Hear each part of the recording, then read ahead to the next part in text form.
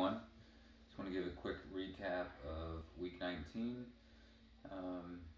New grammar was, I'd probably say the biggest challenge with new grammar was some of the pronunciations for science and a couple of geography course had Oaxaca, I think is how you say it, Oaxaca. My kids will correct me if I'm wrong, but it's pretty straightforward. Other than that, we finished up the helping verbs, so we'll move into linking verbs for week 20 for English. Science, we did the crystals experiment.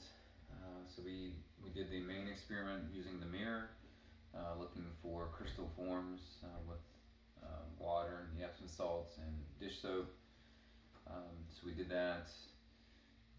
Then we hand out the Petri dishes to have them try on their own and to take home with them.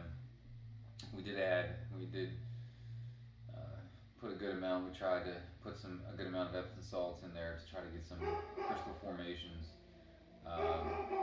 Some had good results, some not as much. But I think overall they were intrigued by the experiment and they enjoyed it.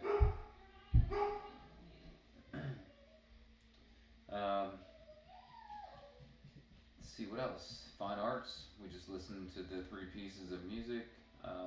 Took a little bit of getting used to being still for such a long period of time, for almost 20 minutes. But overall, I think it went well, and just encourage the kids to bring something that will help them just relax and listen to the music.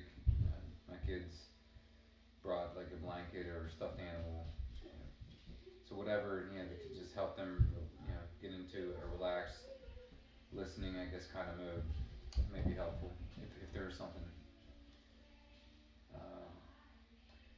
That was really it. It was a pretty straightforward week. We had presentations, which I think went well. I got one thing I kind of struggle with presentations, just trying to take a minute to focus on some of the things that each student does well, something they could work on. So I want to try to make that just a better focus, especially these last 5 weeks. It always seems to be the time where you just kind of take a breath, take a break, but at the same time you want it to be valuable. It's such an important part of what we're doing is helping them to learn to stand up in front of people and give a presentation. So that's one thing I would want to do better. Certainly would be that. Anyways, again, it was a good week, and look forward to week 20. Thanks.